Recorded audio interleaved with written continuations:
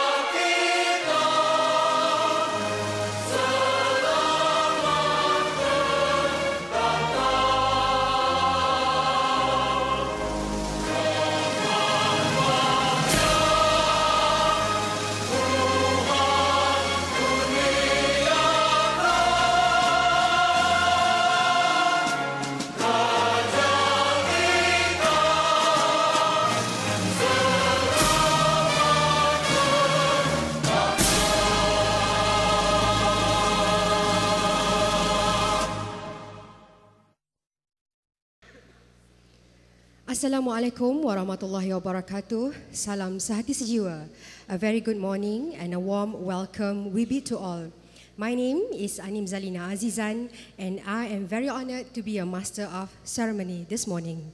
First of all, allow me to extend the warmest welcome to Associate Professor Tuan Haji Amran Muhammad Zaid, Deputy Dean, Development and Industrial Networks, Faculty of Engineering Technology, the Honorable Dato Chuan Beng, the Founder and Managing Director, Redtone International Berhad, Associate Professor Dr. Afandi Ahmad, Dean, Faculty of Electric and Electronic Engineering, Senior UTHM Officers, respected researchers, students, ladies and gentlemen.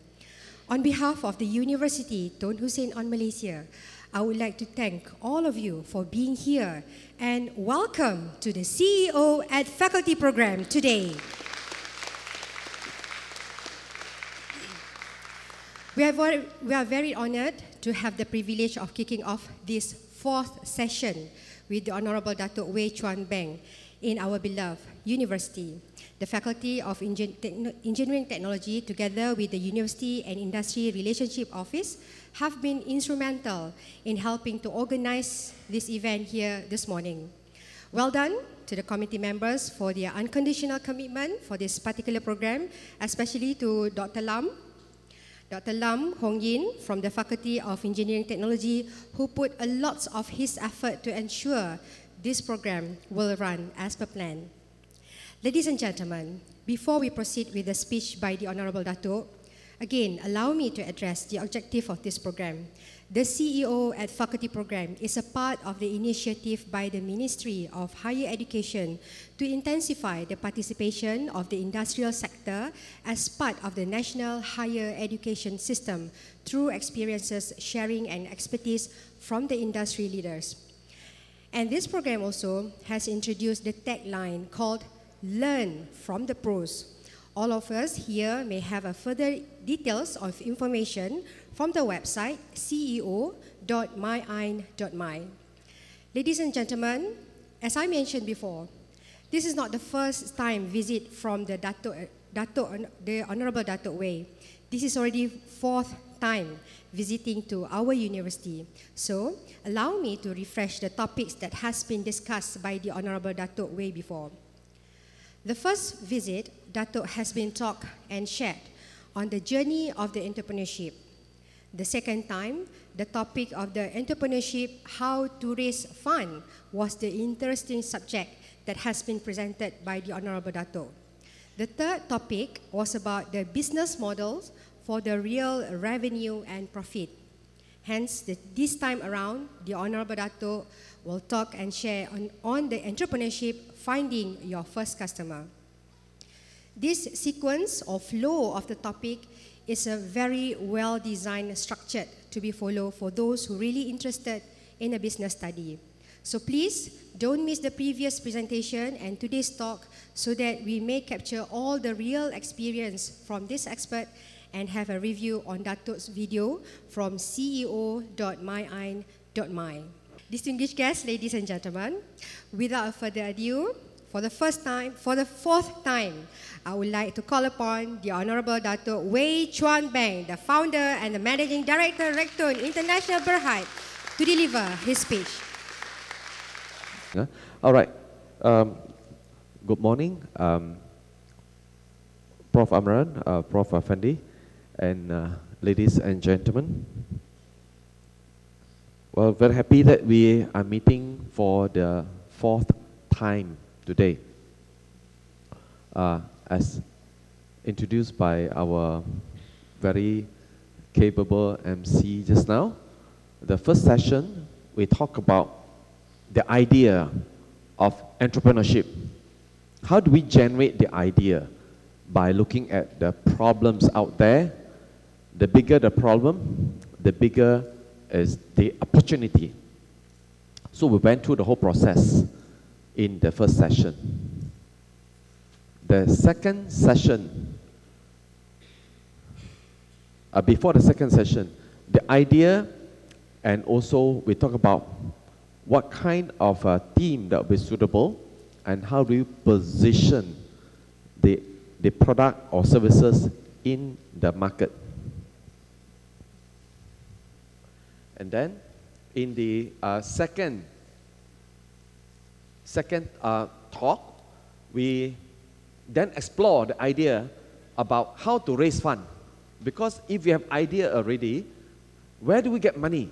First of all, are we willing to come up with some money? Family and friends, angel investor, venture capitalist, corporate investor, and subsequently raise the fund from public, like initial public offering, that means list the company, or issue bond, that is a debt kind of instrument to raise fund.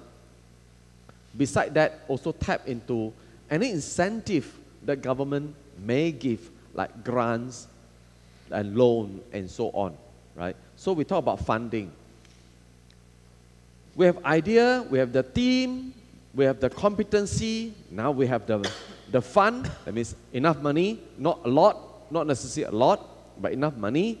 Then third, we talk about what kind of business model.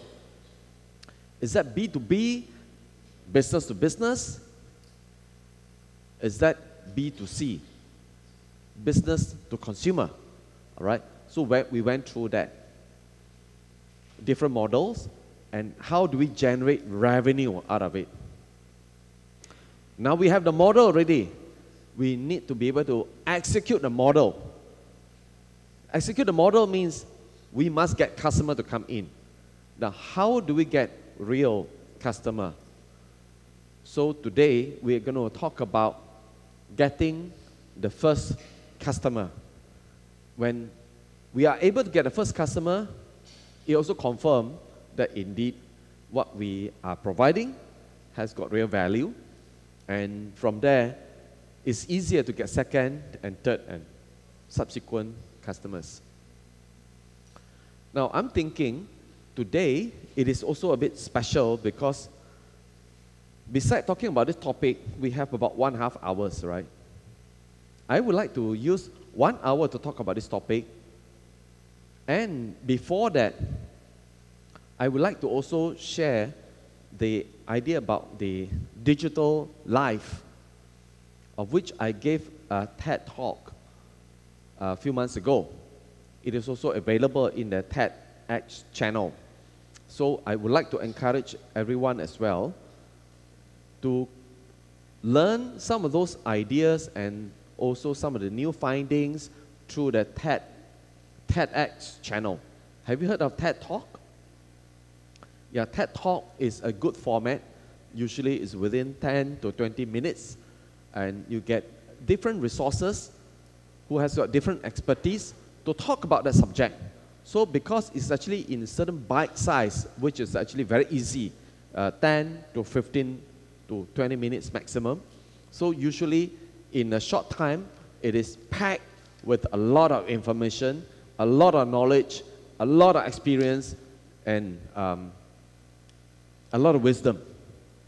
So I really like to encourage everyone here to develop and inculcate the habit of picking up the TED Talk on a regular basis.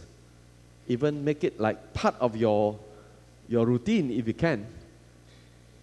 Let's say, you know, every Monday and Friday that you want to spend half an hour just to kind of get some ideas from the TED Talk, right? Okay, now this is actually one of the companies that I co-founded last year. So that's why I'm also wearing the t-shirt, just to show that it is a picture that we took just outside the office. It's a two-car office. And at that point in time, it was still a hot period for Pokemon Go. You know Pokemon Go? How many of you play Pokemon Go? How many of you don't play Pokemon Go? You don't play, all right? Is there any Pokemon Go here? No, right? Yes or no? Yes? In library? Library. You can catch some. Okay. Because I think Nintendo, they use what they call that, a Google Map, right? They geo-release some of those Pokemons, right? So it may not be available in everywhere, but Malaysia was actually, it is one of the target country. So we should get it in most of the city area. But I'm not sure about Berhad, I'm not sure about UTHM, but you've seen some, all right? So when you use a Pokemon Go app, so happened that we wanted to take a group photo, but one of our colleagues just turned on, he said, hey, you know, at this garden, there's this Pokemon here. So then he took a picture.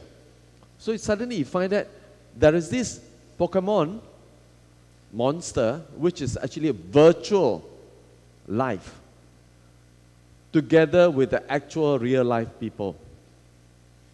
So I thought, this triggers some different thinking. We thought that digital life is something, it's digital life, nothing to do with me. Suddenly this picture give me the idea, hey, digital life and us, sometimes we cannot separate them. So it's actually part and parcel of our life. So when I compile this, the TED Talk is also, you know, to incorporate this idea. But I'm not going to talk about Pokemon Go. So this is the only picture you see Pokemon, and that's it. Just in case you want to know more about it, you will be disappointed because I'm not going to talk about Pokemon Go. Can I use this? Yeah. In the header doesn't turn up. No, before, previous. Okay, next. Next. Yeah, all right. In fact, for this session, what I really like everyone to maybe have in your mind, if you can, very strong impression is about this 2NN. What is 2NN? Somehow the header doesn't show up. The power of 2NN.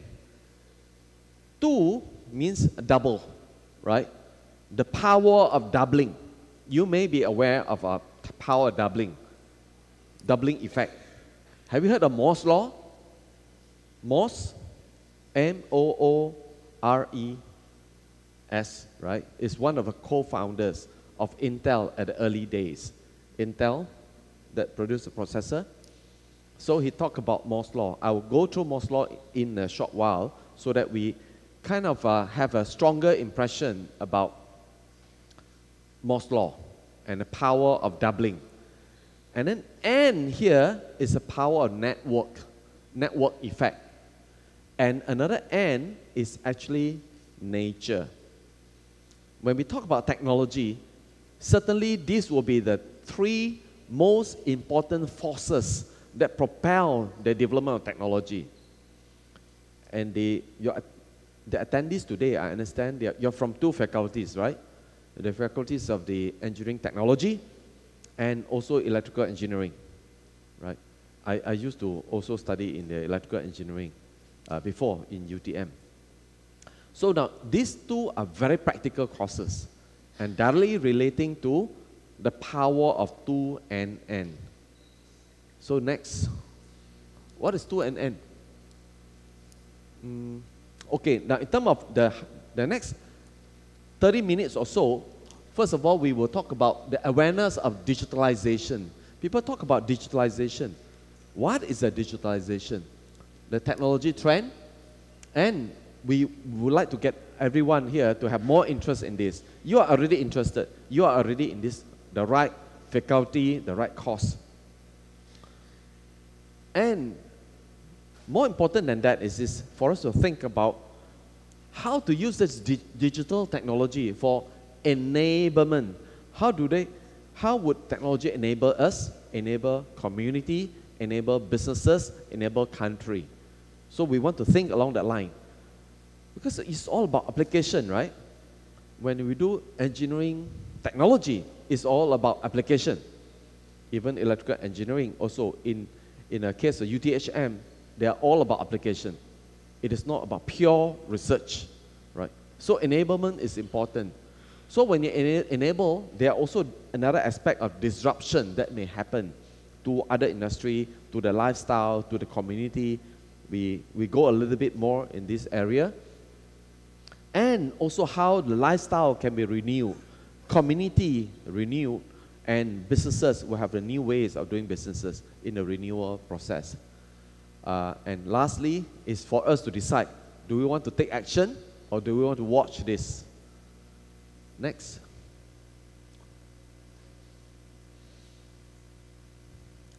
So you see that individual, we are user of technology, user of smartphone. How many of you don't use phone here? Don't be shy, it's okay. I know of sometimes there are reasons why we don't use phone.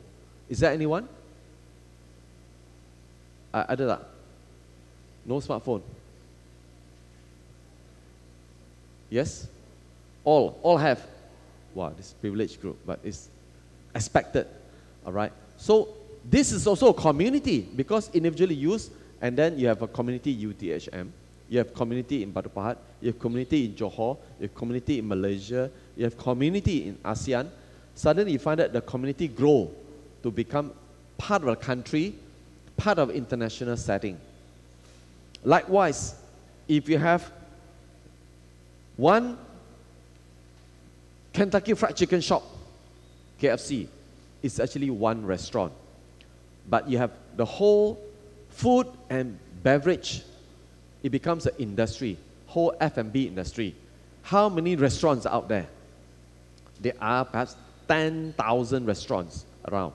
So one restaurant and one industry, 10,000 restaurants, right? Again, it is part of the much bigger setup within the country and also in the region and globally. Because you see, Kentucky is available in, KFC is available globally, right? McDonald's globally. And who brought McDonald's to Malaysia? Do you know that? You don't know? Okay. Is someone from Berhad? Yes. Winston Tan. Yeah. He was an insurance salesman, but very persistent. He wanted to bring the franchise to Malaysia. So every day he wrote a letter and sent to the headquarters of McDonald's and introduced himself. I am Winston Tan. I am very interested to do a business. I'm very willing to commit to this. I'm willing to work hard. I'm willing to do a whole long list of things. And he knows that he was nobody at that point in time. And because it's from Berhad, so I better relate this story, right? And then, because nobody responded, he wrote another letter. And every day he wrote a letter. Can you imagine when in a headquarter, sitting in a headquarter for 1 year, for 2 years, for 3 years, you find consistently this joker keeps sending letter, you would really have to pay attention. This is a true story. So because of that, finally he said, okay lah, I grant you the master franchisee for Malaysia. So then from there, he developed the business. He grew some number of outlets, and he sold the business back to McDonald's. Right? Got the first pot of gold. From first pot of gold, then he went into multiple businesses. Then he grew from here. All right? So the first pot of gold is actually from McDonald's. Before the first pot of gold, the first pot of silver was from the insurance sales. He was willing to do sales. He didn't have a privilege to attend UTHM, no university degree, right? So with that secondary school education, he can speak English. He thought that that can actually give him some foundation to learn things. So he became insurance agent. His bosses in insurance industry also, I have some contact. So I know that he's been working very hard. So he earned a pot of silver, not gold yet. But then McDonald's was the first pot of gold. So anyway, not to digress too much, right? Because you look at digital technology will impact everyone. Because can you imagine can McDonald's operate without technology? Everything from the way they market, they have a lot of digital marketing today, right? But even in the process, the point of sales, the analysis of the customer behavior, all these are done digitally. Right? Smartphone, good news, real news, fake news all come to you. Right? Do you know that, let's say if you really look at all your messages, be it through Facebook, through WhatsApp, whatever, how many % of those are real news? How many % of those are junks? How many % of them are fake news? Fake is actually worse than junk, you know. Junk are like irrelevant information, you know. Sometimes people talk all kind of nonsense, right? But it's still like frivolous, but not fake. But do you know how many % are fake? It's getting higher and higher. So it's also very dangerous, because when you have fake news, when you have sometimes not just fake news, sometimes it's an injection of totally destructive ideas that it gets into us, right? Because we believe in fake news, we believe in wrong ideology, we believe in some of the wrong belief, then it can actually lead us into a path of disaster as well. So, like it or not, digital technology, we can choose not to care for it, but the technology will actually reach out to us. So we better take note of this whole development. So socially, how it affects the community? You find that these days people have instant culture. People expect immediate response.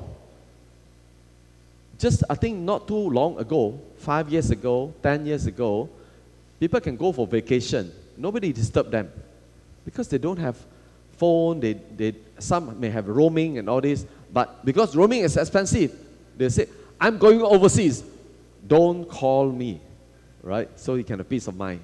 But today, because you're connected everywhere, so then you cannot have real rest. Can have peaceful time. Why? Because you're bombarded all the time. And the expectation is this, especially our millennial, that you can multitask at the same time chat, at the same time work, at the same time also search information, so in multitasking. And when people chat, because you have to respond, right? So it is actually getting into this instant culture. Not just instant noodle, but instant culture when it comes to communication and response. Now, it is such a new reality. A lot of people feel that it is very uncomfortable, but the millennials are very comfortable, so there lies the gap.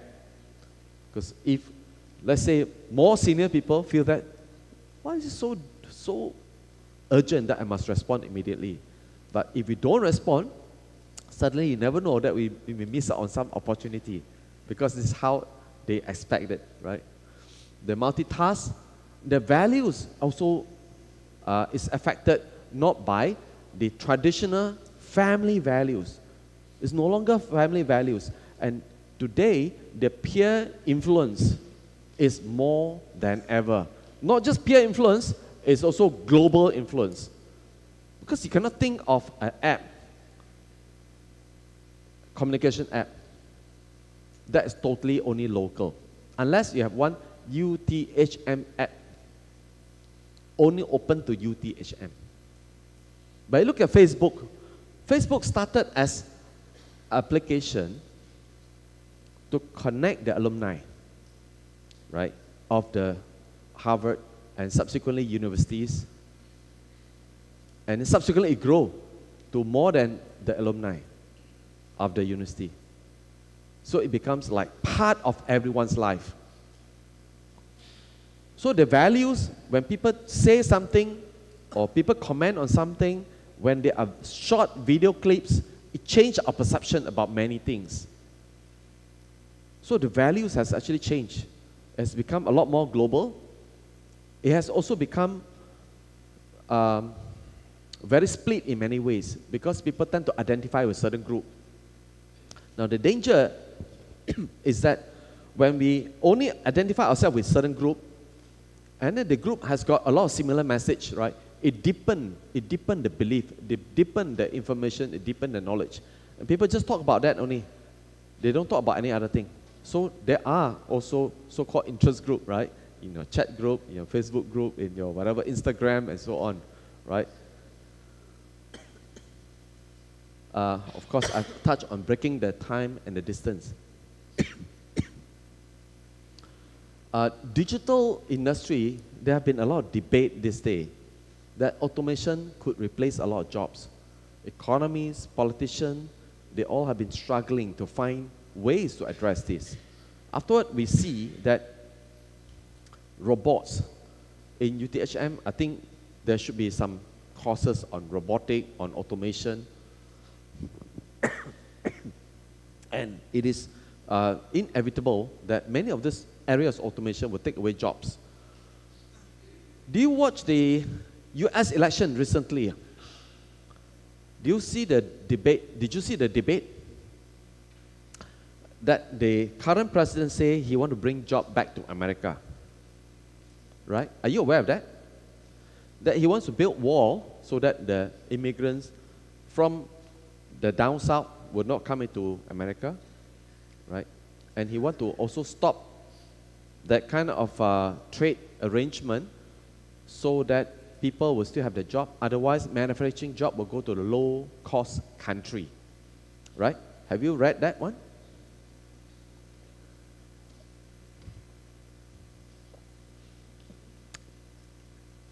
The job loss, it is estimated that in US, it is not about losing the job to other countries.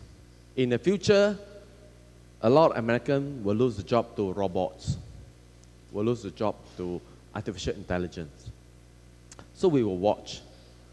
No matter how they try to debate about keeping the job, wanting to recreate the job, we're going to see a lot of job loss.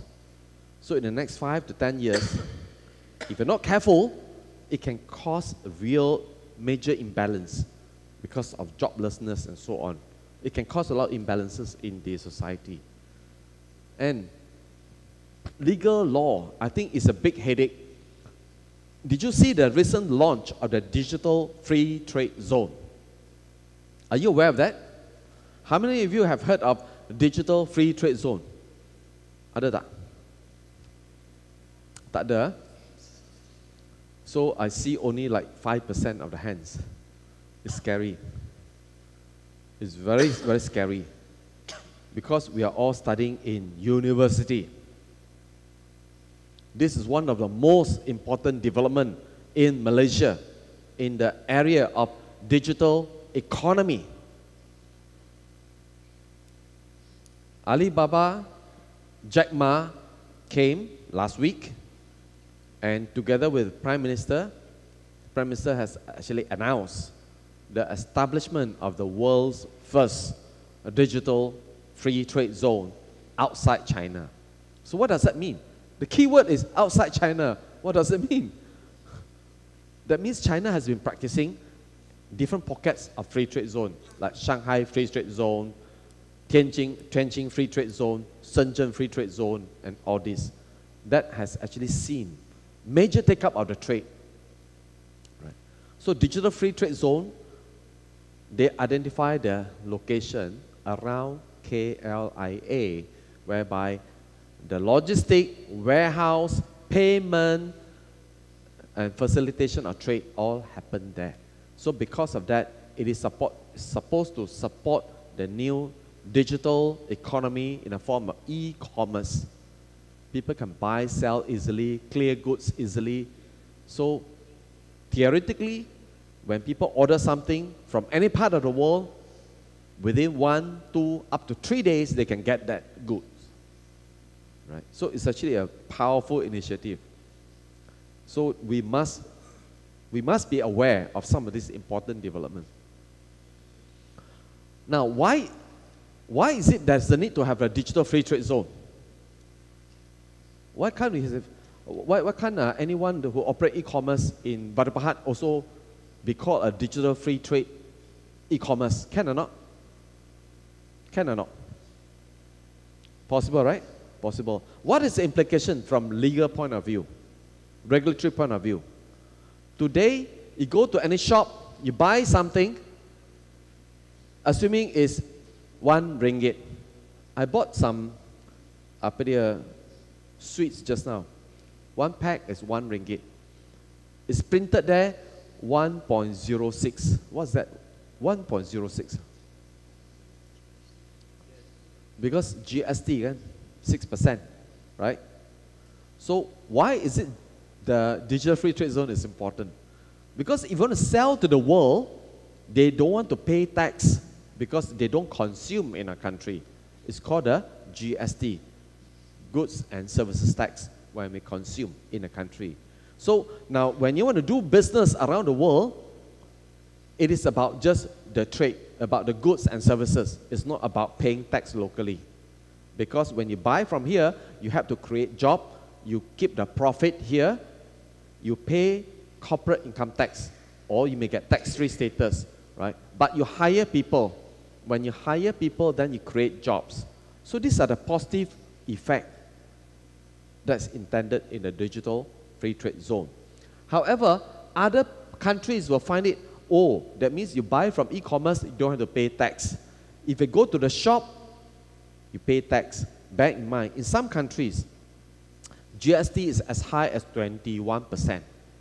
So if you buy $1,000 worth of products, you have to pay $1,210. That's a lot of money, no? Right? So you find that the law and regulation around the world, they are not synchronized. So people take advantage of that so that they can get more advantage when they don't pay tax. So this is where digital technology certainly causes some of the major concern about application of law, which is not uniform around the world. It's not uniform. Regulation, not uniform. And also sometimes very difficult to enforce certain law. Like say, for example, if there is this cyber attack of a banking system, the entire maps, you know maps, money transfer, you will go to ATM, you can draw money, right? The network behind that is called MAPS, Malaysia Electronic Payment System. If there's a cyber attack from somewhere that caused the whole network to come down, that will cause serious loss of productivity, time and effort and all this, you know, and loss of confidence, loss of reputation of the banks and so on. It's actually quite a major disaster. Can you imagine when fund cannot flow? You cannot draw money, you cannot go and buy things. It disrupts your life, right? So it's a crime. It's a cyber crime. But when an attacker comes from overseas and you don't know where is the source of the attack, how do you enforce the law? So this is to give us the awareness that indeed technology can bring a lot of things. However, the changes will actually affect us positively and negatively. It's not necessarily just positively, right? Be aware of that. So because we have to make choices after this. Next. Josie, next. All right, coming back to technology. I've shown some of this picture before. You know the ant, right? How many times the ant can carry the weight? It says there 5,000 times, right? For human, can or not? Is it possible for human to carry something? If I want to carry this rostrum, this is about 50 kg I can carry lah, all right? If it's 100 kg, okay, that's 1.5 times my weight. Can I carry? Still may be possible. If it's 200 kg, 3 times my weight, can I carry? I think usually it's not possible already. That may be the limit already. Even the weightlifting champion of the world, how many kg? 200 kg, yeah? 200 kg. But the guy is also 100 kg lah. It's 2 times lah, right? But the ants can carry not 10 times, not 100 times, not 1,000 times, but 5,000 times. If your weight is 10 kg, 5,000 times you can carry 50,000 kg. 50,000 kg means 50 tons. You know that's equivalent to how many trucks of weight? Is it possible? Not possible, right? Okay, let me ask you. Next.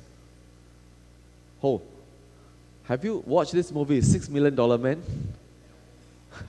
This is an old TV drama, but it was an old fiction back then. You change bionic hand, you change bionic leg, right? So because of that, bionic arms, you can carry something 50 tons. So suddenly you find out, hey, man and woman, I use man means man and woman, can be like an ant, you know. We can carry 5,000 times of our body weight. How do we do that? With technology. That used to be the fiction. Drama is becoming real. You do robotic arm. Robotic arm can easily carry more than that. Right? So it's no longer a fiction. It's real. And it doesn't have to be fitted on human being. It can be stand-alone robotic arm. And today is one of the most commonly used robotic application. Bionic arm. Next. Yeah. So coming back to 2 and N. All right. Before I illustrate the power of 2. Okay, I'll go ahead. Next. Assuming you start with 1 unit. 1 unit, let's say, if you have $1, 1 ringgit lah, and then every day you increase your sales. Every day, increase your sales by double. That means you double every day. So first day, compared to yesterday, you double, so you have 2 ringgit, right? So the third day, next, you have 4. Another day, first, second, third day. Okay, 4th, 5th day, 32. 6th day, 64, right? Still small, right? 7 days, 1 to 8. 8 days, 256. 9 days, 512. 10 days, hold on. If you double every day, just 10 days, it has grown 1,000 times. Can you see that? 10 days, it's grown 1,000 times. That's not scary enough. 11 days, that's 10 days, right? 11 days, 12 days, 13 days. 13 days is actually 8,000 times. 20 days is already 1 million times. So the power of doubling is extremely scary. And technology is going through that pace of change. Why? Moore's law says that every 18 to 24 months, what they call the density of the transistor can be doubled. The power of the processor can be doubled. 18 to 24 months. And this started in the 1960s. 1960s until today, already 50 years, right? Just now you saw that 10 years from that point in time, it was already 1,000 times more powerful. 20 years from 60s, it was already 1 million times more powerful. And now, it's actually billion times more powerful than when transistors were invented in the 60s. So because of that, the smartphone that you have in your hand, it is actually more powerful than the mainframe that was around 30 years ago. Just because of this Moore's law, the power of doubling. And then they thought that, okay, Moore's law hit the bottleneck. Hit the bottleneck that it can no longer double every 18 to 24 months. Because when it comes to the physical limit of atoms, protons, electrons, it comes to a physical limit. And that was the belief that it would taper off. However, just a few years ago, scientists, physicists found that they are able to break through some more in these physical particles. With the breakthrough, they project that the Moore's law will continue until 2050. So today is 2017. So 2017 to 2050, you're talking about another 33 years. 33 years, and every 2 years, the power double. The power double. And they also found that with the network effect, it's not just about power doubling. The network, let's say social media, there are a lot of study about the first 1 million users of everything. The first 1 million users of radio took 50 years. The first 1 million user of television took like 15 years or so. The first 1 million user of mobile phone, the mobile phone, it also took quite a few years, something like 5 or 8 years or so. But that was the normal phone, no. Normal mobile phone. The fixed line, it took like very long time. Fixed line, it took like 20, 30 years, right, to 1 million. And after that, a lot of apps, right? Suddenly you find out a lot of apps. First 1 million, it takes 3 days. 3 days, you have 1 million. So because of the network effect, social media, you have all the interconnectivity. So the network combined with this is actually double exponential. I also don't know how to describe the power of double exponential, right? And the third thing that forced a lot of new invention, forced a lot of new technology, is actually nature. Why is it nature forced this? What is nature? What is nature? When you think about nature, what comes to your mind? You think, oh, nature is like environment, right? Mother Nature. Okay. Yes, climate change. To understand about Earth to understand about changes of climate because it's going to affect our existence. Climate change will cause depletion of water supply. Climate change will cause depletion of food. So to find the solution, how do we overcome food shortage? How do we overcome water shortage? Then there have been a lot of energy and research into solving that problem, and that propelled the new technology into that area. So I'm actually confident that the world's greatest problem that we can think about can be resolved with this kind of technology. Not today, but projecting forward. Not only the mother nature, human being, you know that we will grow old. You will grow more mature, and you will grow old, and one day you will grow out of the world because you're going to die. Everyone throughout the entire history, you cannot find one person who don't die. Now, but the wish to live is actually a very powerful desire, the desire to live. So even from the early days, Emperor Xing Huangdi wanted to find the kind of whatever medicine or herbs that can extend his life.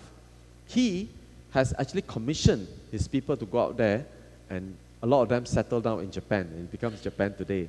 So emperor of those days, 2,000 years ago, and even until today, people desire to live longer.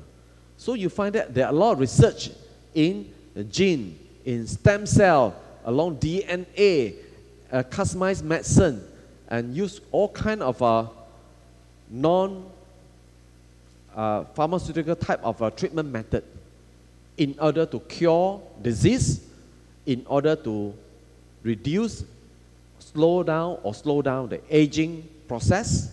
It is because people want to live longer. So this is also part of the nature that we try to fight. So then we use a lot of technology. So power doubling, power network, and power nature culminate into a lot of new invention and technology. This is the main point. Next. So, technology, how do we see technology? There are three different parts of constituent, so to speak. Constituent means areas, all right? First of all will be the technology provider. Next. Next. First is technology provider, people who develop technology. Hey, this is actually not working, right? Yeah, it's okay. Never mind. So there are companies that develop technology, and the technology, of course, you talk about smartphone, you talk about artificial intelligence, Internet of Things, 3D printing, the 3D printer, right? So I just quote a few examples. There are a number of technology providers, and these are the people that will fully tap into the Moore's law, because they always see, okay, how do I make it better, faster, new breakthrough, new connectivity, all right? So technology provider, they are the direct contributor towards using this 2NN. So they will experience the exponential effect in terms of the capabilities of the technology. So like artificial intelligence, for example. Today, we say, oh, what is artificial intelligence? Actually, I have one of those companies that is doing the purchase advisor. Where people say, oh, I have 3 children and I drive from Berhad to UTHM to do my lecture. So what kind of car is suitable for me? And my budget is below 80,000 ringgit. Right? By asking this question, the AI equivalent of the application called Whoopi, then would give a recommendation. Oh, the suitable car will be these 5 models. Then actually it helps you solve your purchase problem, you know. Otherwise, you need to look through all the 20 different brands, compare the specs, check the prices, go and test drive. It's very time consuming. So this is actually a very simple application of AI, of which it has got natural language processing, because you key in your requirement or you say your requirement, and it understands that.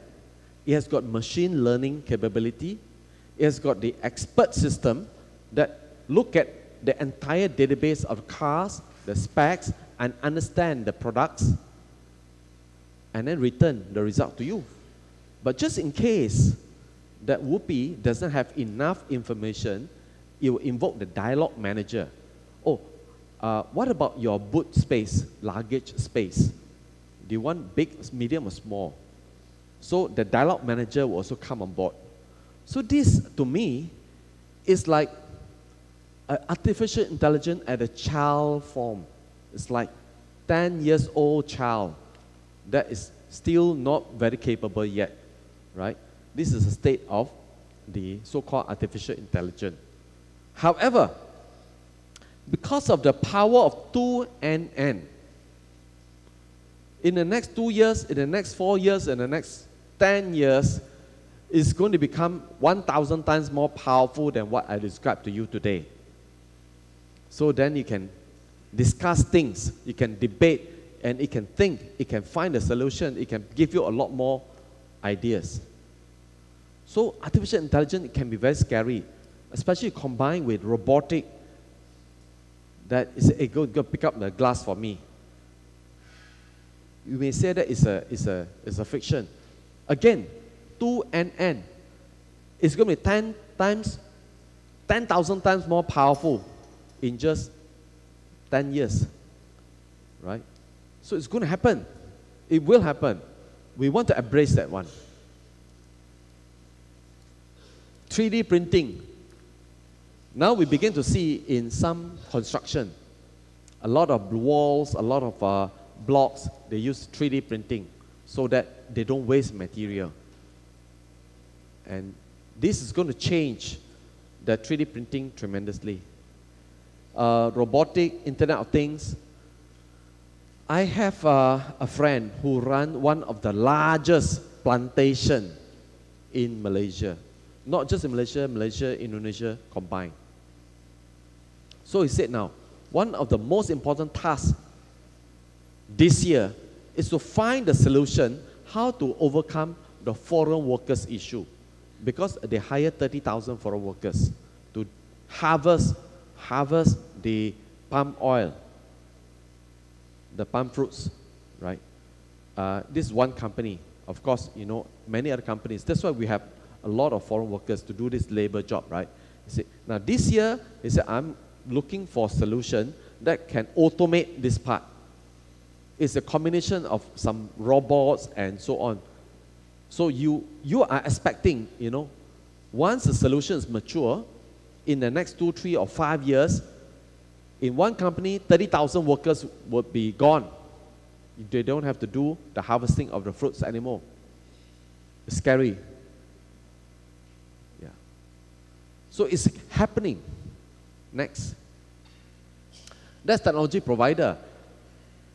If we can be technology provider, that's well and good. If we are not a technology provider, we want to use technology to enable business model. You see, this is a price line.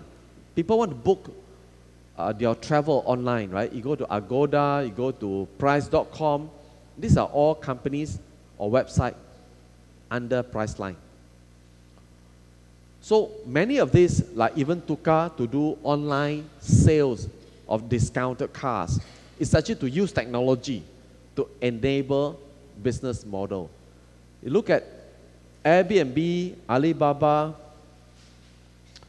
You want to get medical opinion, this serious sickness, you want to get medical opinion.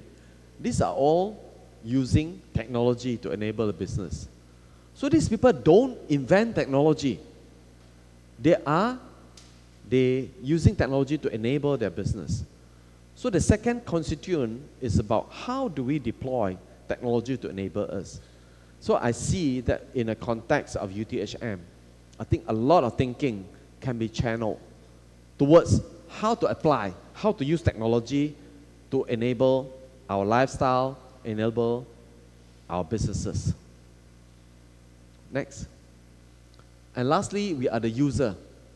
Of course, individual, all the social media, communication tools, we are the user of this. And for businesses, we use cloud services, we use digital marketing. So the third constituent, if we don't use technology to enable us, we use technology just as a user, right? So having seen these three constituents, next. You know, technology, the pace of movement will become even faster. The reason is this.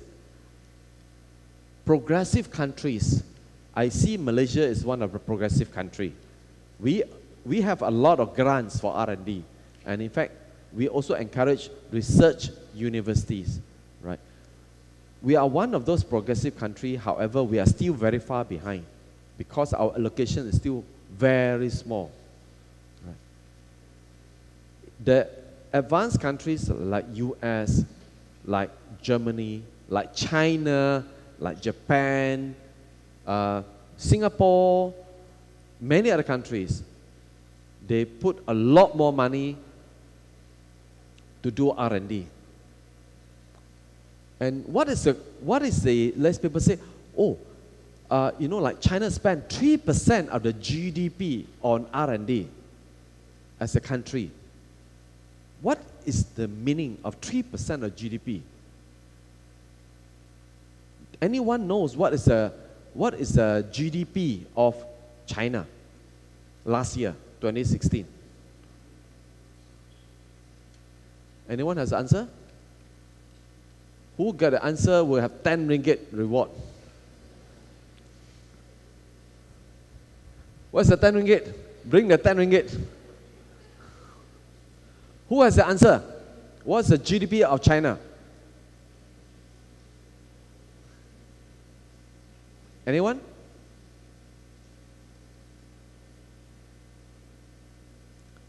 You have a smartphone? Yes? 12 trillion. Is it verified? Certainly it's in trillion. It's not in billions. It's not in hundreds of billions. What's the Malaysia GDP? Malaysia's GDP is about 200 billion US. About lah. You know, because our currency also fluctuates so much. We drop so much. It used to be more, but now ringgit is less already. So it also reduced. So I do not know which number to take lah. I just simply, roughly about 200 billion, right? That's Malaysia's GDP. What is China's GDP? Hello? Huh? Sorry again? 9.24. Huh? Trillion. Okay, anyone has any different number? Yes? 16.1 trillion, all right? Correct or not? Okay, who has different number? Who has different number? I saw some hands here. Ada tak? GDP of China. 9.24 trillion. Okay. USD, yeah? 2013. Ah, okay. Okay. I was asking last year, kan? 2016, Okay, at the back there. Sorry? 21 trillion. 21 trillion. All right. We have different answers. No. From 5 trillion to 9 trillion to 16 trillion to 21 trillion. So, can someone show from your search? 21 trillion. Where do you get a search from? Google. Okay. Is that for 2016? 2016? Yes. 2016, huh? Can you show? Sure. Bring your smartphone here and show us.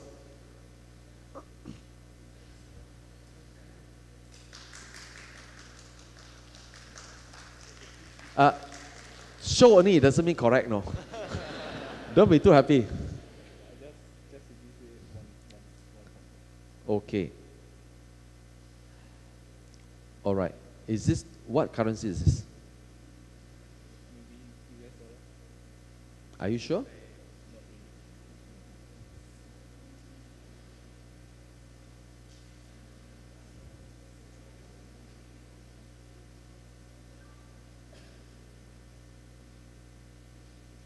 Okay, choose this one. Anyone has added different number?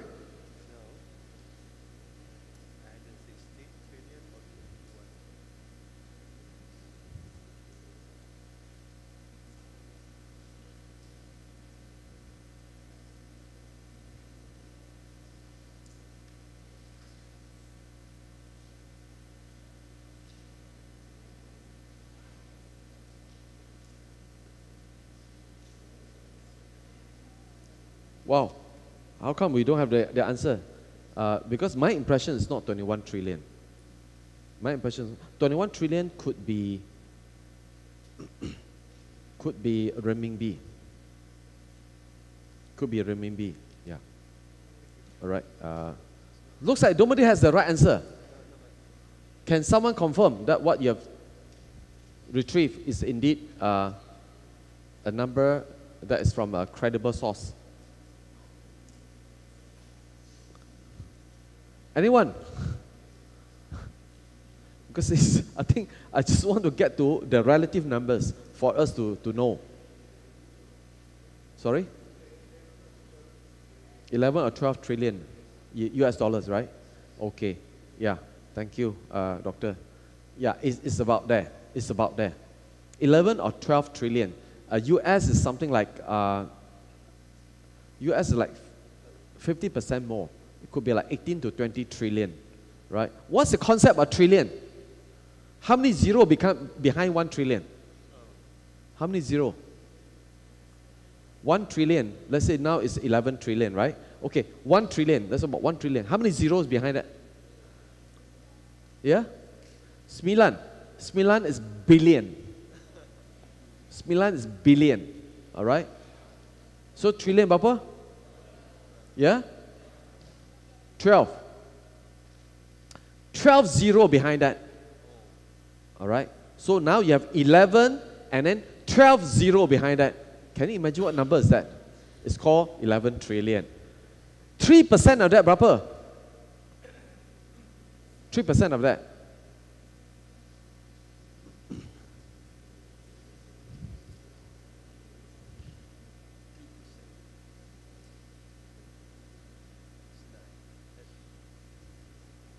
Okay, for your information, if it's 1 trillion, 1% is 10 billion, right?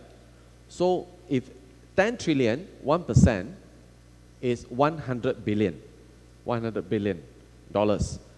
So 3% will be $300 billion, all right? So what's $300 billion? 300 and then 90 at the back there. That is the amount. Yeah. How much is the operating cost for whole year for UTHM? Do you know that?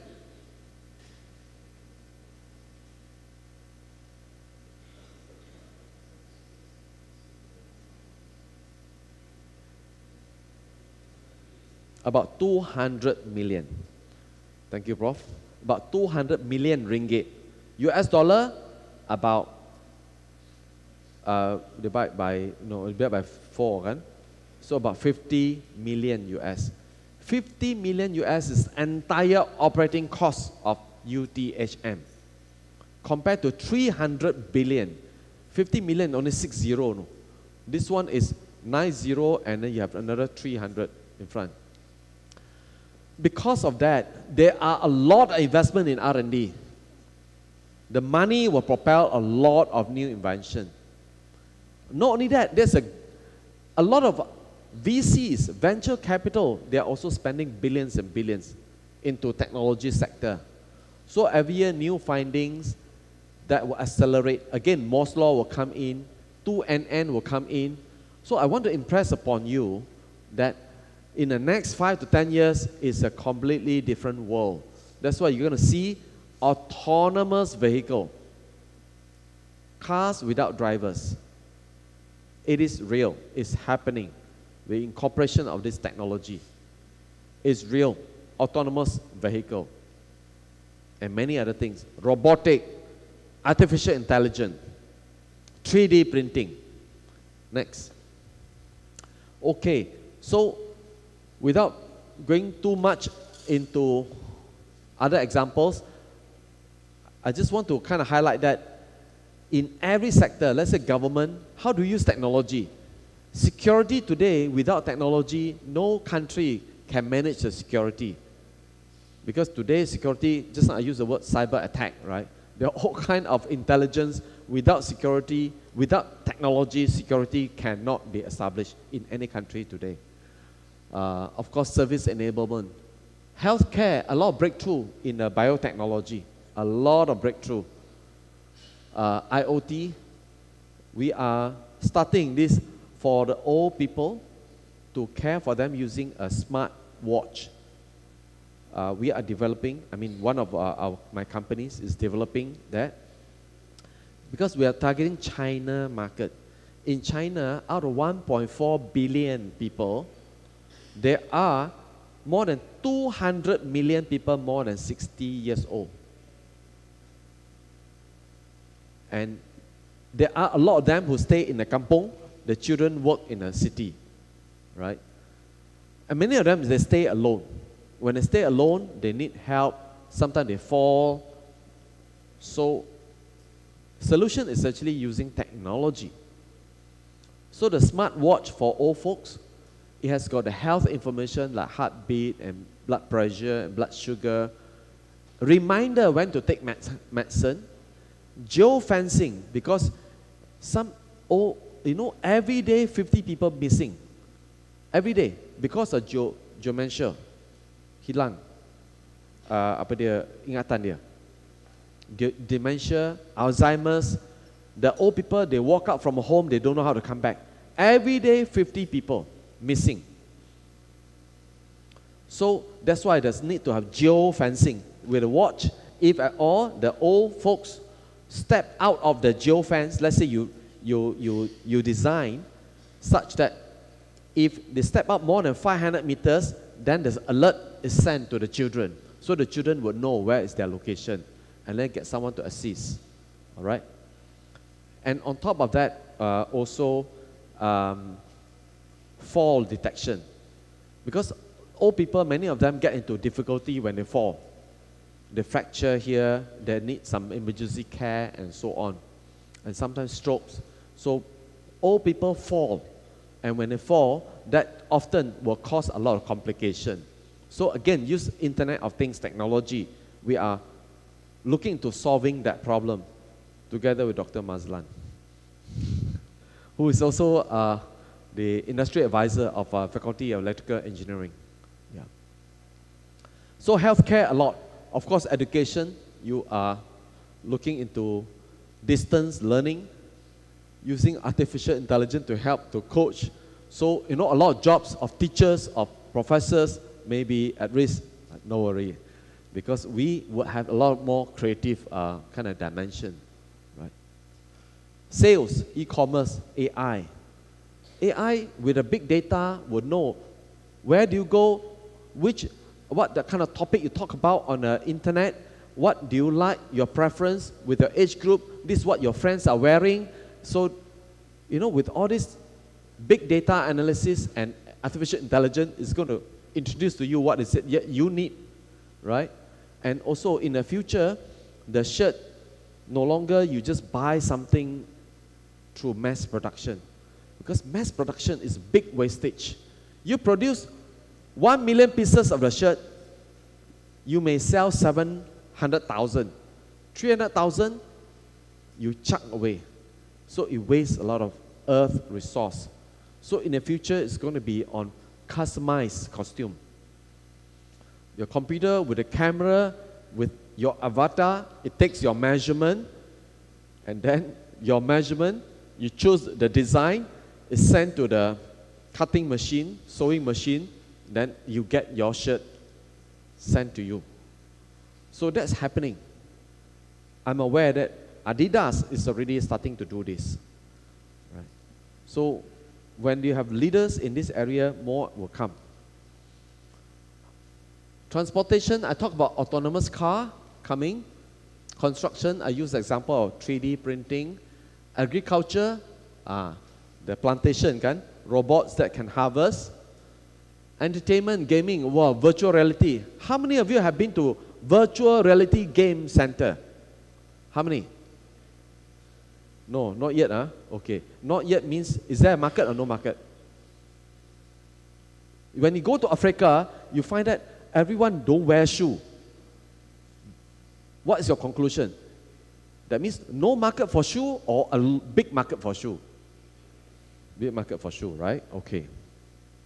Now all these people here, I mean including all of us, if we have not been to a virtual reality game center, whereby you put on headgear, you have all the devices, you are really inside there, playing the game as a real game because of virtual reality. The moment you experience that, it's going to be addictive because you are inside that environment, right? So it's a huge market. That's why people like Facebook bought up quite a few this virtual reality company. Google bought up quite a few virtual reality companies. Huawei bought up virtual reality companies. It is actually going to be a big thing coming to our life. Gaming is a big thing. People need entertainment. Home entertainment and also entertainment center. Robotic in manufacturing, robotic in services. I've seen the example of robots being used in the hotel to usher people. So robots say, you walk to the hotel, where's the toilet? So the robot will show you, this toilet is this way, and then walk you, or go with you. Show you to the door. So it's happening. So a lot of people, they think you can do a part-time job in a hotel. In the future, susah juga. Smart home, I think it's okay lah. Next. Woo. I've given a lot of examples of how technology enables individual, community, and businesses. Next. And it also disrupt a lot. I think you have a lot of talk about disruption. I need not go into this, right? Next. Renew.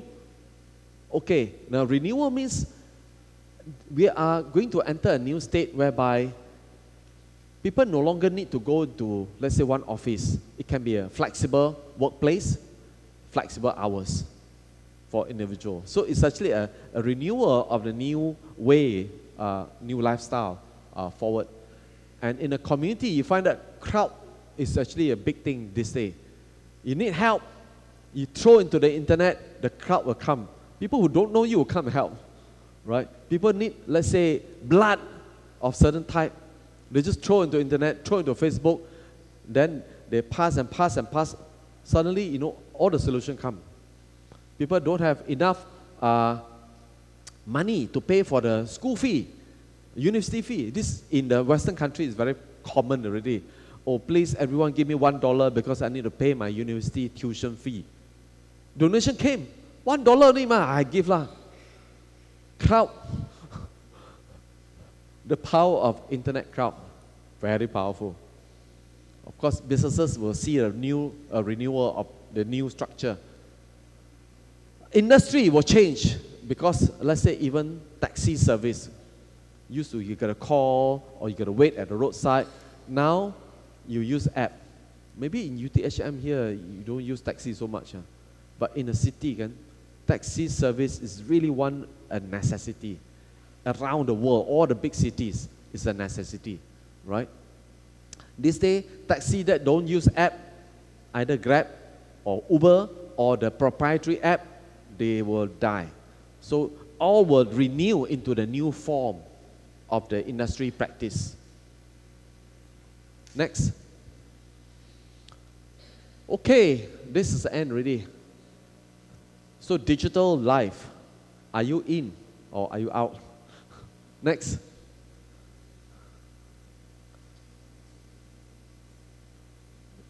a lot of, just to invoke and provoke more thoughts. Can we be successful without technology? It's a question we need to ask ourselves. Can we be successful? That means achieve some good results.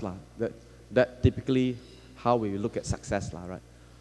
But more importantly is this, can we be happy without technology? Can or cannot? People say, technology made me very unhappy. Correct or not? But a lot of people say, without technology, I'm very sad. There's a, what they call it, an experiment done. A punishment for the children, teenagers, punishment for teenagers, right? Which one is more severe? You keep the smartphone away for 1 day versus you deduct the monthly allowance by half. Which one more severe? Yes? Which one more severe? Kata, you have, say pocket money, teenager, pocket money, katakan you have 100 ringgit, right? 100 ringgit. You also have a smartphone, right? Okay, you make a mistake already. The punishment is this. I either take away 50 ringgit. 1 month you have only 100 ringgit pocket money, I take away 50 ringgit, 50%. Or I take away your smartphone for 1 day. 1 day only. Which one do you think they are willing to accept? Who say they are willing to give $50? Who say they are willing to give their phone for 1 day? The result is the other way around. The result is this, they are willing to say, okay, take my money, but I want my phone. They are willing to sacrifice a lot of things. So, because they feel that without the smartphone, they are very unhappy. So, it's different state. We have to ask this question ourselves. Right? And imagine this extend 10 years down the road. Technology has caused divide. Who are not digitally educated or not willing to learn can be marginalized. So be very careful. Right. Next. That's all. Next. What do we do? Do we observe? Do we embrace? Do we innovate? Next. Digital life. That's all. All right. I wish you success in digital life. Hang on. It's okay. Setengah jam lagi. Oh, okay. So because you got another PowerPoint. Yeah. Remember, I want to talk about how to find the first customer. Yeah. Okay. Are you still fresh? This is about like 1 hour and 20 minutes since you've been sitting. Are you okay? Okay. Who wants to take a 5 minutes break? Dato cannot. If you take that 5 minutes, they're gone. So you better continue. Yeah. Oh, okay. You better go. I have a very, this is a very wise advisor. Yeah. I'm going to take that advice. All right. Don't give them 5 minutes. Okay. Continue. So, but if you, need to ease yourself biologically, you can go to a washroom and come back on your own. But you're going to miss out very important, this part of it. Okay. Josie, can we load up how to find the first customer? Next.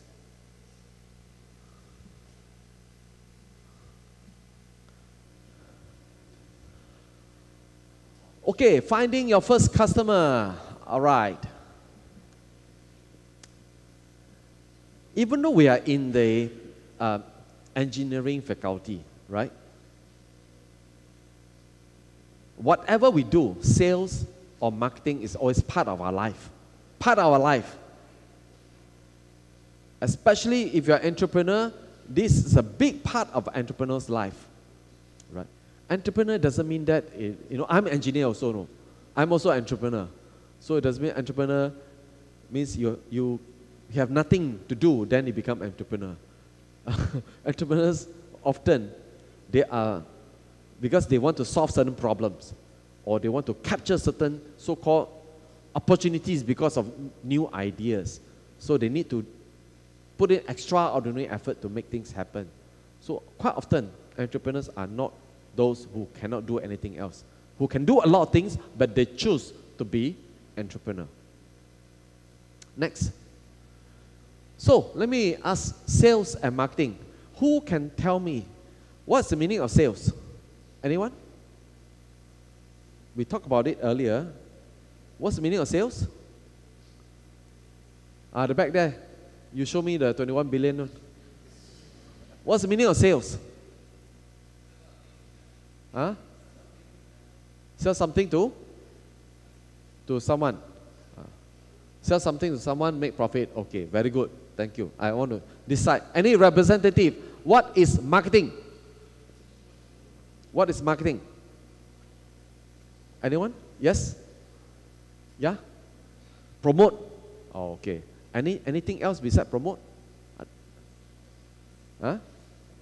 Sorry? Strategy. Strategy. Anything else? Okay, very good. You got promote, you got strategy. What else? Any other word? Sustaining. Huh? Advertise. Okay, very good. What else? Okay, these are good words that will form the difference between sales and marketing. But I want to put it in a very light way so that all of us maybe have an idea. But without this one, no discrimination, no sexism and all this. It's just illustration. Next. Sales means you chase one girl at a time. For guys, they can understand. The girl also can understand. You chase one girl at a time. Alright? That's sales. One to one. That's called sales. Alright? Okay? Simple, right? Okay, what is marketing? Next. Marketing is how do you promote so that 10,000 girls fall in love with the same guy at the same time? This must be a film star lah. Right? Sometimes, you know, this is very kacha star. Huh? Jackie Chan. That's why you have 10,000 girls falling in love in one star at the same time. That's called marketing. So it has got promotion, it has got strategy, it has got whatever terms that you use, advertisement and so on. Kan? Yeah. So now, suddenly we know that, this one is to talk to one person. This one is, I don't talk to one person. I don't even talk to 10,000 people. Or maybe 10,000 people want to talk to me. So that's marketing. Next. So marketing, someone says strategy just now, all right? So marketing, because it's about big group of people, right? Usually there are push and pull strategy. Push means a push, tolak. Pull, tarik. Pull and push strategy. What's pull? Market pull means you attract. How do you attract people? Usually people say, low price. Why e-commerce can attract people? Because on the net, usually you can find the cheapest product. Usually, I use the word usually. Not always, usually. And most of the time it's correct. Or you have a unique proposition. You have something that's special that can give the value to the consumer or to the customer. So how do you pull? So people say advertisement, right? Next. So you either advertise, people say, hey, above the line. This is an industry term. Above the line means you have to use mass media like newspaper or TV, broadcasting or billboards. You use PR, public relation.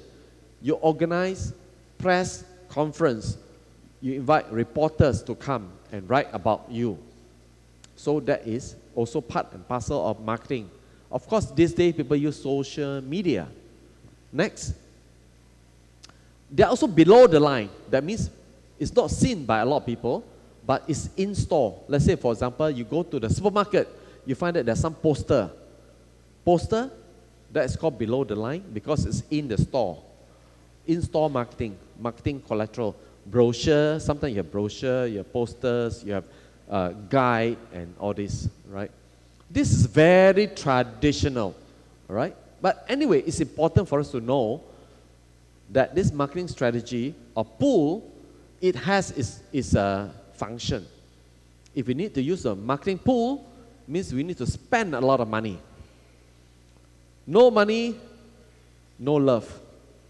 People don't know you. So, okay, spend the money, then maybe attract a lot of love lah. All right, next. Or, the other one is a sales push. How do you push products? People say, can we push product out? This month I want to push like 10,000 units out. Why they use the word push the product out? Why is it they call it, I want to let the people pull my product to the home. They call it push the product out. Why? Because it is through the sales force, the army of the salespeople that is motivated by commission or the sales margin. There's a saying in Chinese lah, you know, that if you have money, you can cause even the ghosts and angels to move. Right? So if you use incentive or money, use incentive, even the ghosts, not just human, no. So that's why it's even more than human. Even the ghosts also will move. Even the angels also will move. All right? So now, how do we do that? Next, usually people tend to have a direct sales people. They have sales team, and very important is to be able to structure the commission correctly. And give them training, give them a lot of tools, give them a lot of knowledge so that they can sell effectively. They can sell effectively and they are motivated, a keyword, motivated by the commission. Let's say, I'm sure in the campus some of you would have the experience of doing sales. If this is a product, mineral water, your cost is 50 cents. You sell $1. Do you think you have energy to sell? Yes or no?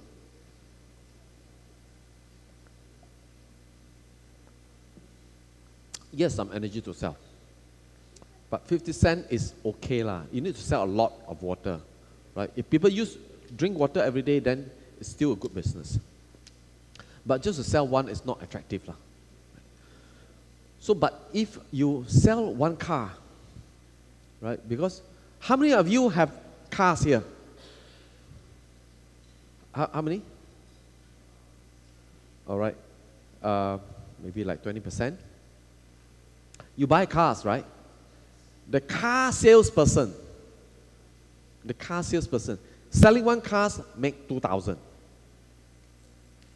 Do you think the person is very motivated to sell you a car? Yes or no? Yes, right. So that's why you see sometimes, why is it the salespeople, they follow up very closely. Hey, when can I see you? Oh, this one, I can do this for you, I can do that for you. Why is it that they behave to be so friendly, so proactive? Do you think they are born like that? Yes or no? Maybe, yes, that's true. Some people are very helpful, naturally very helpful. They like to serve people. There are people like that. More people are actually molded by the behavior are molded by the incentive or stimulus. All right? So push strategy is to kind of modify the behavior, inject the energy to push your product out. So apart from direct sales people, very often we have the distribution channel. That means reseller or the distributor, who again are motivated by the margin. And they also need training. So that's why the transfer price is very important. Likewise, the retailers, next, or you franchise, they can also sell. They can turn this into a business that they can generate. Why is it that, one McDonald's franchise, people need to spend 1 million ringgit. And people are queuing up to apply to become franchisee. Why? You need to invest 1 million ringgit to be a franchisee. Is that a small number or big number? Big number, right? Yeah?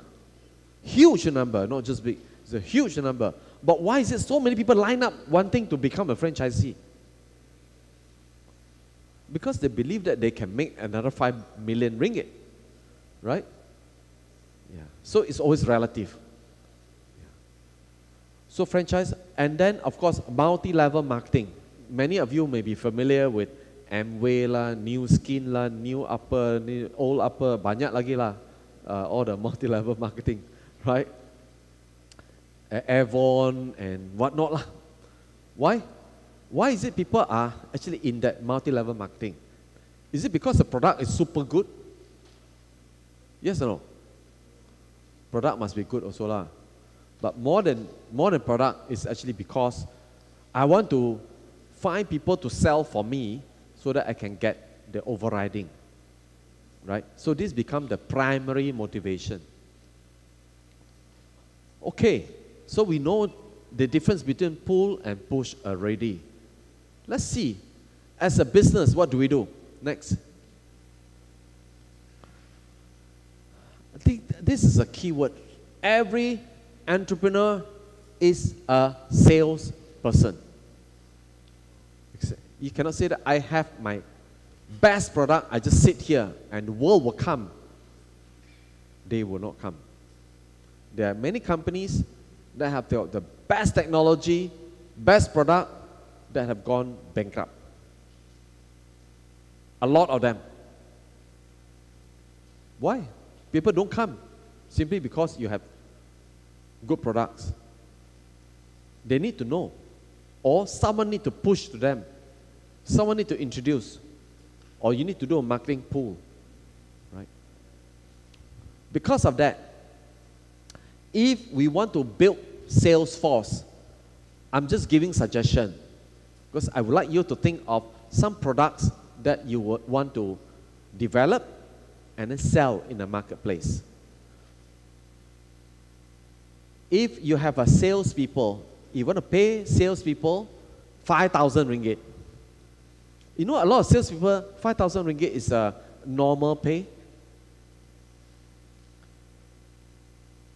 We say, okay, now I take pride. When I graduated, I was an engineer. All right? And I also have overtime because HP at that point in time, as an engineer, if I need to actually do the service over weekend and after hours, I'm also paid overtime. So I thought I was very well paid. But why is it that when I look at the salespeople, I'm already well paid, they are better paid. So people sometimes feel very imbalanced. They say, hey, you know, I have knowledge. This guy don't seem to, they have different knowledge. But they have good income. Why? Because the commission can scale up.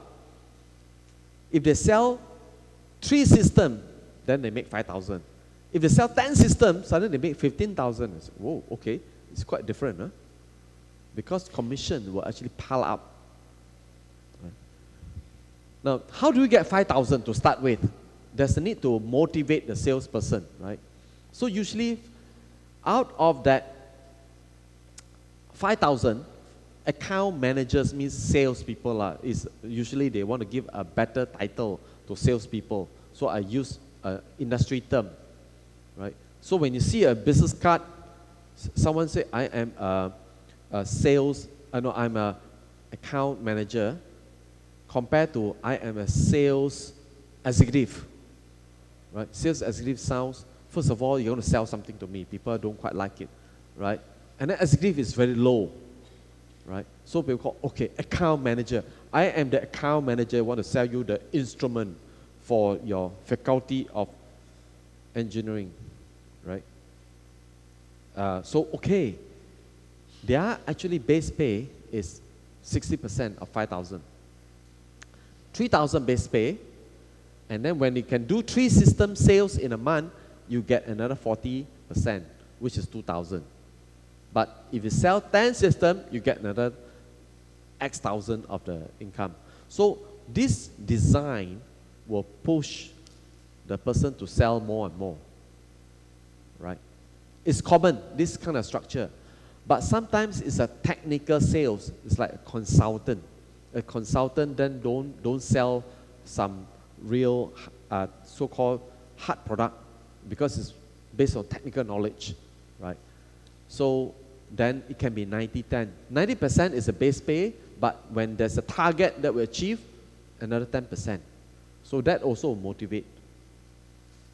Then usually there's a sales target, sales quota, and also you may want to consider providing the stock option. When you do well together, I'm going to give you some shares, stock option. So if you imagine, this talk is about entrepreneurship, it's about startups, that when you have a company, you want to sell products. When you sell products, you want to incentivize the people, including considering some stock option for the people or key people as well. Okay, you notice here, I'm putting the mark here, which is B2B. So I'm going to focus on B2B sales. B2C has a lot of marketing, a lot of channel and distribution management. So I'm going to put that aside. Today, I just focus on business to business. Is that okay? All right, next. So business to business. Okay, let's say you have what is it that you want to develop? Give me a product they can sell to the business. Anything you want to sell to another company? What's the big industry here in the Bankuet, near Bankuet? Okay, that's for consumer. Okay, crepe, Okay. Do you think UTHM buy crepe? Okay. Not just student, not just our staff, but university as organization buy crepe. Ada tak? Not frequent. Okay, now you have jamuan, all these things, who buy? In a jamuan, you also serve crepe. Ada tak? Okay, that means it's a business that buy. It's not individual. It's not consumer that buy the crepe. All right? So now, crepe, assuming it's your product, crepe is a product, okay? There are maybe about 1,000 factories around Bankuet area. There are also another 1,000 businesses of car trading companies. They sell all kind of things, right? Different business. You don't want to sell to consumer. You only want to sell to business. Why? Because in business, kalau kan crepe one tin, how much is it?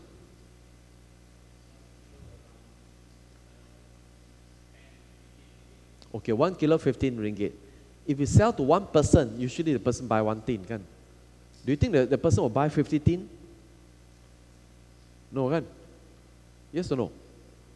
One person buy 50 tin? No. This guy must be a bit not right lah to buy 50 tin. So usually one person will buy 1 tin or 2 tin. But do you think when UTHM has a jamuan, do you think UTHM will buy 50 tin? Yes, right? And the answer is more than that. Maybe 100, right? Likewise, a lot of companies, if they have that, let's say they have a pantry, a coffee corner, if they buy for their own use, they only buy 1 tin. But if the company has 20 people, they have a small pantry, right, for 20 people. How many tin do you think they buy? They may buy 5 or 10. So now, remember, there are easily 1,000 of this kind of companies around Bankuet, easily 1,000. So if the position is to sell to B2B, then you want to have salespeople to then target UTHM, car distributors, factories, and there are many factories, kan? Right? And many other business outlets. You sell krepek. Right? So to do that, let's say in a factory, who do you sell to here? You have owners, the shareholder, you have board of director, you have the executive committee, senior management, you have managers, you have engineer, and then you have all the production workers and customer service and so on. Those who sell krepek, who do you sell to? In the case of UTHM, who do you sell to? Do you go and see our VC, Prof. Berhad? Yes or no? No. Okay, no. Do you see Prof. Amran? Yes or no? Yes or no? Yes. Yes, sir. Yes. Okay. I thought he's running the faculty. Now you're asking him to buy krepek. Okay. Do you think you go and look for Prof. Effendi? Sure. Or do you think you will look for the organizer for the jamuan? Who is the organizer? Is it pendaftar? Not pendaftar, right? Usually which department? Which department? Sorry? Okey lah, katakan jamuan yang terbesar di UTHM. Led by pendaftar, kan? Okay. Under pendaftar, ada purchasing department. Okay, now we are talking, right? Because in UTHM, there are how many thousand people? You cannot simply look for anyone. You want to look for at least the purchasing manager who reports to pendaftar. That's the difference. That's why in a B2B, it's actually a very easy sales. You can sell 100 tin of krepek, one go. You look for one person. It's actually the purchasing manager. Of course, you must know what's the need. The need is this. We are going to have the Hari Terbuka, or we are going to do a celebration of the, how many anniversary? 20th anniversary. All right? Or we are going to celebrate the welcoming of new VC, for example. All right? There are all these reasons why people want to have jamuan. Right? It's a need. It's the need to buy food, buy drinks, and organize things. So we look for that person. So that's why even though in a company, sometimes we say, oh, factories, this factory is big, 1,000 people. Who do I talk to? Actually, you talk to the person who really need that product.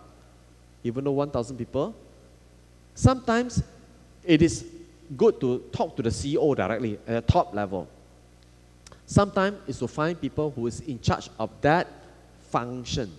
It can be production, it can be engineering, it can be HR.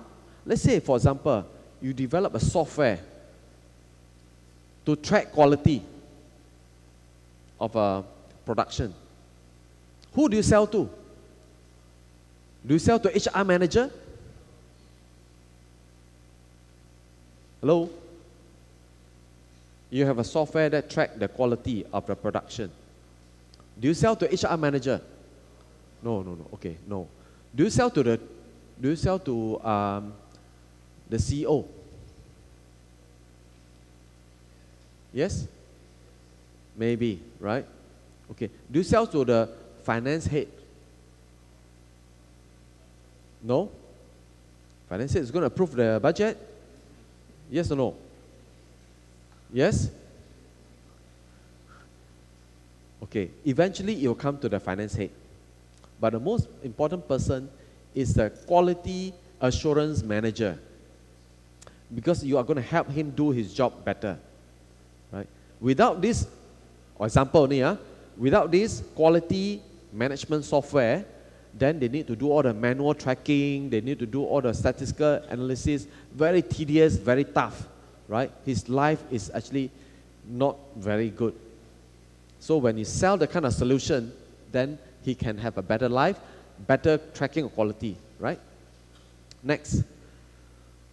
So now you know that in the B2B, it is important to sell to the right people whom you can solve their problems. Like jamuan, the headache lah. I need to buy all the food lah, makan lah, nak cater lagi lah, minuman lagi lah. Headache is my problem if I organize, kan? So I want to buy. You say crepe, oh very good. How much? 15. Can discount a bit? 14. Okay, can already. 100. Right? Yeah. So now do you want to sell to consumer or you want to sell to B2B now? B2B better. Huh? Actually B2B is a lot easier business than people think. But we get scared. We say, wow, to sell to that factory, 1,000 people, I don't know who to sell to. In reality, a lot of businesses, they start off by doing B2B.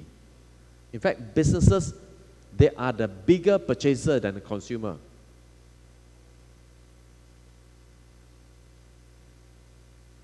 You look at operating expenditure of UTHM, you already know that.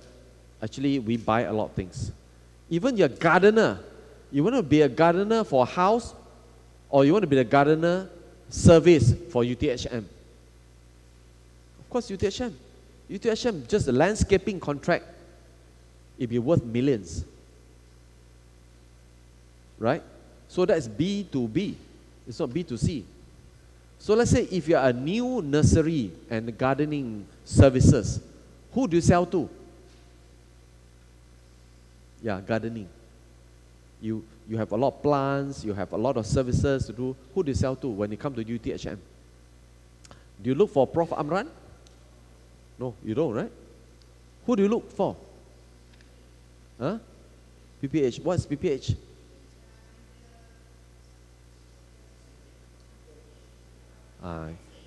You look for the facility department, right?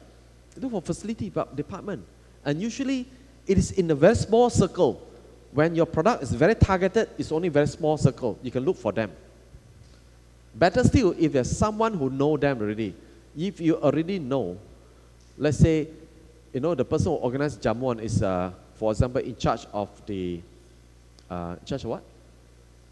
In charge of Marcom, for example, marketing communication in UTHM. If you know the person already, the person usually organizes event. If this is your friend, you say, hey, I have the crepe. Do you think it's easier? Easier, right? Why is it easier? Because we know each other, we have rapport, right? So that's why. What's the meaning of rapport? Rapport means trust is there. So I will come to branding and yourself. Because B2B, when a company is ABC Startup Sendirian Berhad, do you think people know the ABC Startup Sendirian Berhad? They don't know. They know you. Because they know you, then you become the brand that they recognize. It's not the ABC Startup Sendirian Berhad. So now, you find the people who has got problem that you can help to solve. Reduce their pain, improve their life, increase their profit, improve their productivity. So she will champion for you. Let's say the gardener, if you have the special service, you can clean all the padang-padang very quickly, and then you have all the landscaping, you have a special plant and all this. And then if the PPH people like it, right, they will champion for you. Then they will go to the treasury. They say, hey, the budget this year, I can help you save the budget because this vendor is very good, right? Here I'm talking about a very deep, I mean the real value add lah, not with under table lah. Because quite often, you know, sometimes it's different business culture. People say want to benefit and things like that. But in this program, in the Entrepreneurship program, I really want to, because this is global, this is international. We're going to find customers globally. We cannot just use that kind of under-table tactic. Right? We must have real value add. We must help to increase the profit. solve the pain. So the person in the PPH will champion, talk to the treasury, I want to get budget, they champion for you. She may be the recommender or the decision maker. So eventually, you need to also address the finance people, address the other decision maker, and then get the contract. That the solution can truly benefit your customer. Because quite often, people have forgotten. People say, hey, because I know the person, so he should help me. It's the wrong idea. You see, now if I know the person, I have a crepek, but my crepek is very, very hard. No? When people try one piece, they really don't want the second piece. Even my good friend is a purchasing manager. Do you think my good friend want to buy from me? People blame him, no. Right? So I must have product that can serve the purpose. That it must be delicious. It's a rapo. Wow, it can melt in my mouth. So fantastic. Okay, next. Yes, we're coming to an end already. So even though we want to sell crepek, there are 1,000 prospective customers in Berhad. You identify 5 to 10 ideal customer, target customer, potentially friendly because you may know them, and then personally committed to them. Because people want to see your own commitment. It's not the ABC startup, Senam Berhad. It's you. So you say that, okay, you buy 100 tin of the crepek, I'll make sure I deliver by next week. And anything you call me 24 hours, I will answer. Especially, you talk about mission critical products. I have a machine that help you track the production. Mission critical. They cannot just count on the support team. You yourself has to be accountable. That people trust you. So make yourself available. So it is a very rational process, real, tangible, unmatched benefit to your customer. So if you want to be the company that can become successful globally, I'm not saying just only in Berhad, then it has to be one that gives real, tangible, unmatched benefit. The customer will validate the technology. They'll tell you whether it's working well, it's not working well. And if the trust is there, then you respond quickly, that enhances the trust. Once they can trust you, they are going to be your reference. They'll tell others. When you call for a press conference, you invite them to come, they'll say good things. That's how it will spread. Why is it? It becomes words of mouth. It can be bad words also, no? Be careful. Right? So if it's lousy product, it becomes a words of mouth that spread faster than good words. Right? Yeah. Next, trust. We talk about trust, right? And in fact, in my first lecture also, I share about trust. So are you trustworthy? I want to quote Stephen Covey. When you are the brand of your company, you are the entrepreneur, you are the brand of your company. So you got to be trustworthy.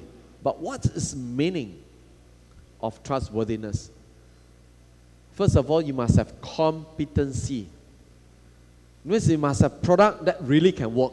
The crepek that is really nice, rapo and what do you call it? Crunchy. Okay, good. Thank you. Tasty, crunchy, whatever name lah. And then the color looks good. It doesn't break. The packaging also good, right? When you open, it's not hancho. So you must have right product. You have competency to produce, pack it, preserve it in the manner that is very presentable for jamuan. Then, the character is this, our own values. Our own values, our responsiveness, our honesty, this will work. It has to come in. When you combine these two factors, then the person becomes trustworthy. Let's say, for example, you have very honest person, very honest, very good guy, very honest guy. But the product, wow, the crepek, not the crepek yang hancho, gigi hancho. Without the competency, do you think can sell? Cannot, right? But if you have good product, this is the best crepek in the world, but you deal with him, he keeps scolding you, he ridicule you, he say, I have my best product, you don't want, don't come and see me. If you show this kind of attitude, do you think people will buy? People say, pergilah kaya dengan krepek kamu ni. Yeah, right? So, the character and the competency, C and C, will make a person trustworthy. So, especially entrepreneur. I really cannot find one entrepreneur that has become successful because he's so good in cheating and cheating and cheating and cheating for 30 years. I cannot find that. But I do have many friends enduring success because they have good character and they have good competency to deliver values in the products or services. Next. Okay. We also need to know the level of authority when we sell to a company, right? If we talk to a department manager, maybe they can approve 10,000, okay? Up to 50,000. If you talk to executive or user, maybe they don't have authority to approve anything. So when it comes to B2B sales, we want to know who has what kind of authority to make what kind of decision. So work with them and also find out who else has got the authority that can approve this purchase. Sales, you need the purchase order to come out. Someone need to approve. Even though you go to PPH, but there may be a purchasing committee that has got because it's 1 million ringgit worth of contract. They may have a committee, they may have tender, they may have whatever. So, who has got this? Let's say below 50,000, no need tender. Who can approve the 50,000? Is it VC plus treasury plus department head? You need to know that. What's the process in UTHM? Yeah? VC and a committee. Okay. So it's quite common in most of the organizations that they have different hierarchy in terms of level of authority. So once we know this, or when we do not know, when we go to the company, talk to purchasing manager, talk to the marketing manager, because our product is to suit their needs, right? So we ask them, who has the authority to do what? Find out. All right? Next. Okay, this is the second last slide, I think. Quite often people say, why should I buy from you? There are another 5 people selling crepek. This is the objection. Very common. In life, we have more objection than no objection. Right? You want to do sales, out of 10 customers, you have 8 objections. Maybe 2 will say, okay, I like this. 8 will say, they have reasons why they don't want to buy your product. It's objection. Some say, I have 5 other vendors. Why should I buy yours? Right? Some say, other people, you have 15 ringgit satu tin. Other people only 12 ringgit satu tin. Right? So then, or they say, others all 20 ringgit. Why you sell 15 ringgit? Maybe you give something of poor quality. All kind of objection, no. Or they say, the packaging macam ni, or you hudo. Objection. Right? They say packaging hudo. Right? Or you bring already, they say, krepek ni hancur dalam ni. Product not well arranged. It's objection. Alright? They say, you order 100 carton, tomorrow I can send 20, next week I send another 30, another week I send another 30, another week I say 20. They say, your delivery schedule cannot pakai. I want one go, 100 by next week. It's objection. Objection can come in many forms.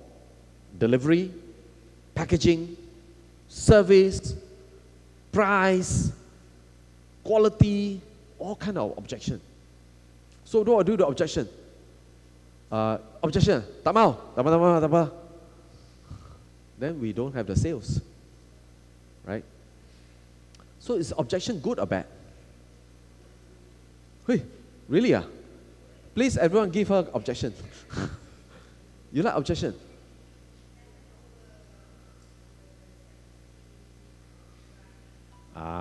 Okay.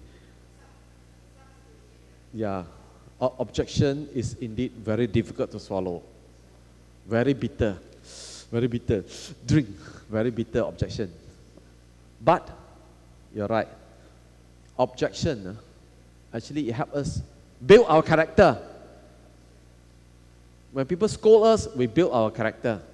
Like Socrates said, again, this is not to belittle any group.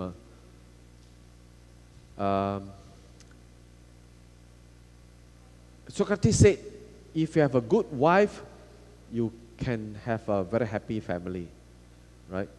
If you have a not so good wife, then you can become a philosopher.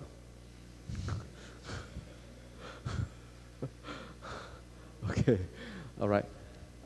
So build character, and also we improve our products and services. Because the feedback, objection, this is where we can overcome the objection by improving ourselves, then chances that they will trust us more.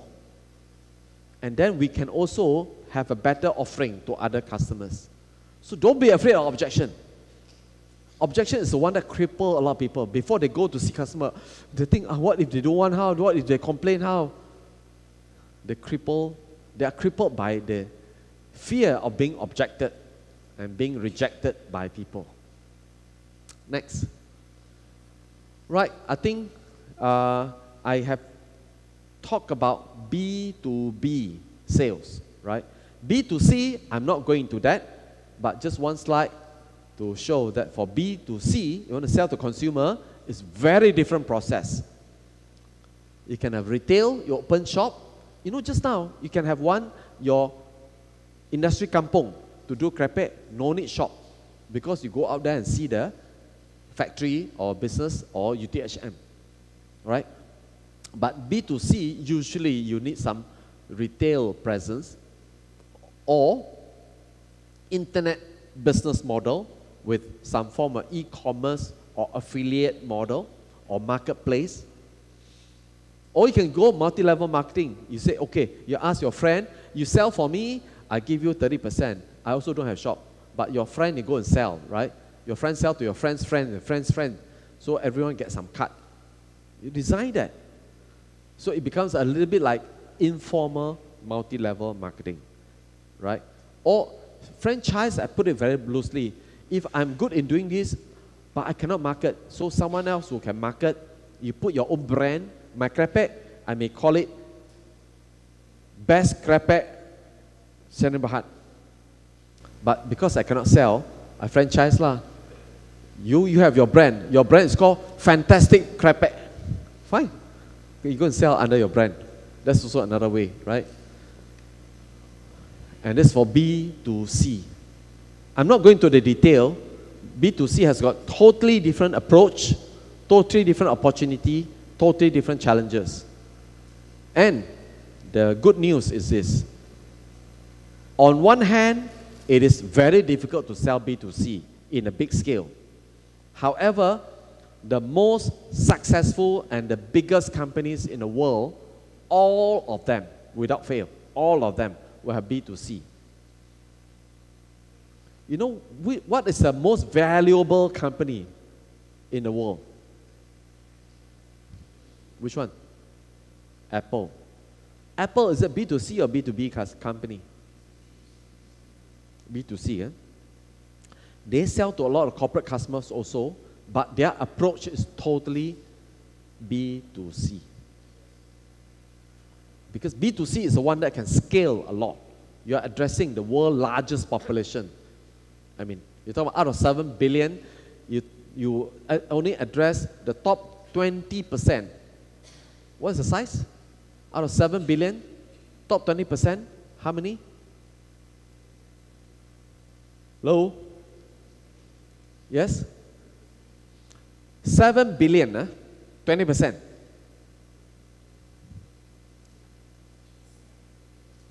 Yeah. Sorry? 7 billion and then? No, 7 billion is total. 20%, how can it be 140? 140 billion is a lot bigger than 7 billion. Huh? Is that what? 1.4 billion, that's right. So 1.4 billion is a lot, no. 1.4 billion is a lot. If you target only the top 20%, it's already a lot. Okay, I'm going to stop here. Any question? Yeah, we are opening for the Q&A session. Please. Yeah. Is there any question from the floor? There is a microphone in the middle. You can go there. And please introduce yourself and your faculty as well. Come on, guys. Is there any question?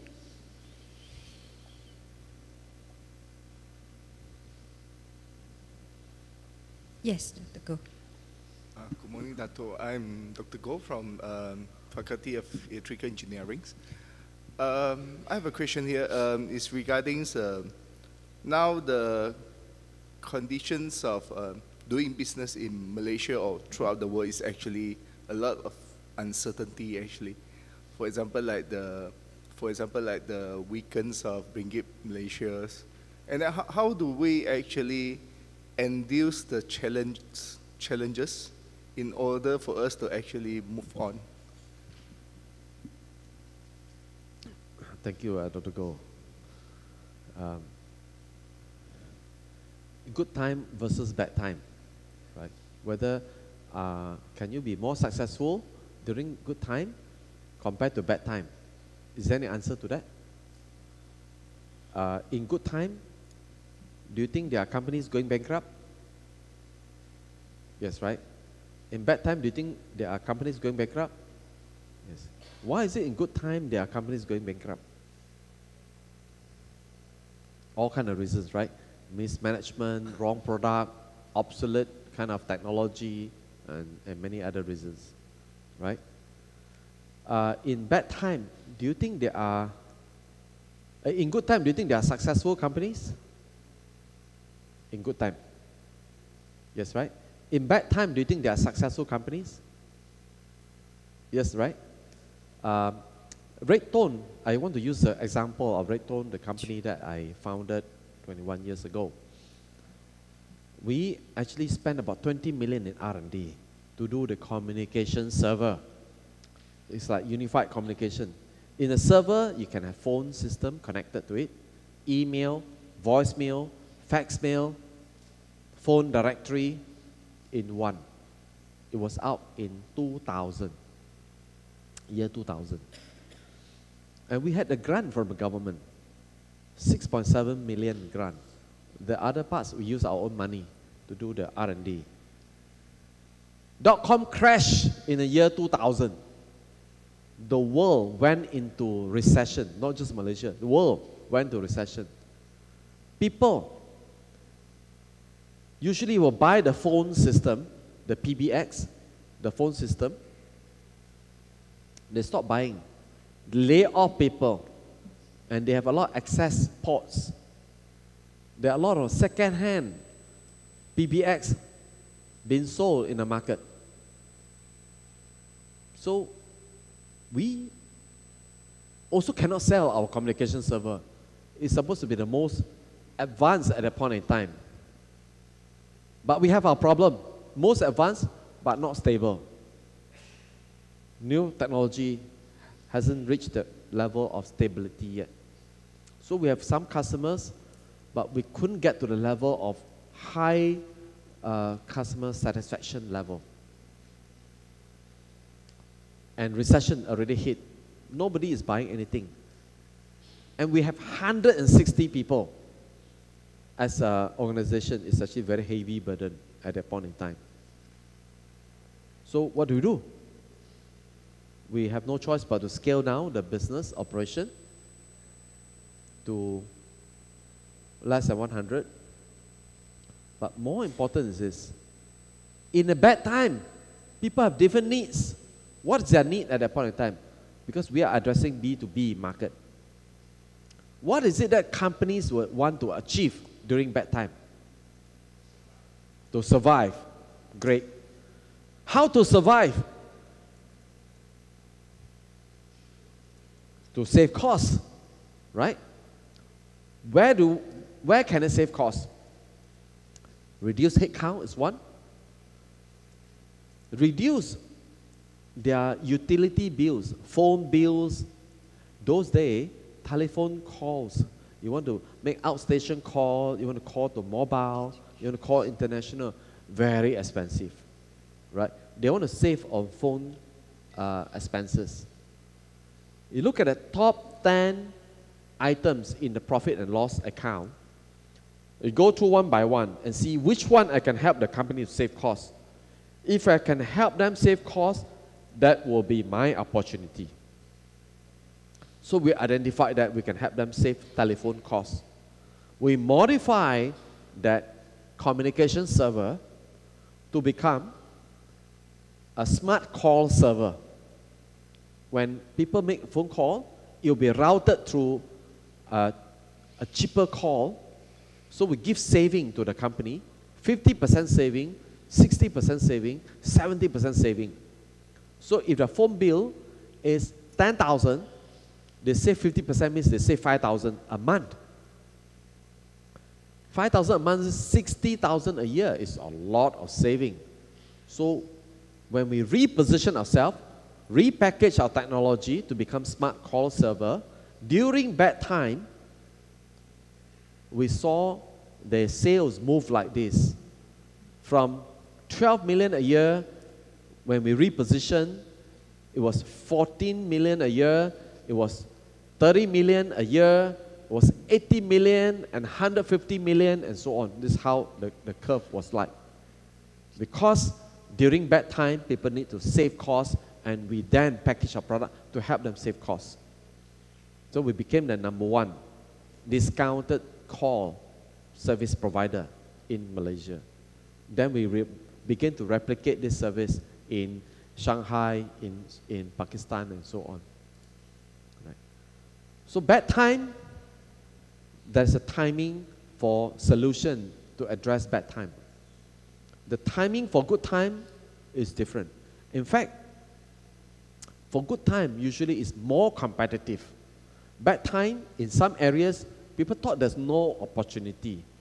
When you can do it well, there's a good opportunity. Discounted call, there were like 10 people doing it. How do we break out and became #1? It was because we have core competency in our own technology. We can package that. The other people don't have. Maybe they buy some simple router and they cannot reconfigure, no flexibility, so then it is very hard for them to respond to different needs of the customer. Right? So timing for bad time, there'll be some opportunities. We look hard enough how to provide values in bad time. I hope that. Right. Any other question? Any other question from the floor? Yes, please.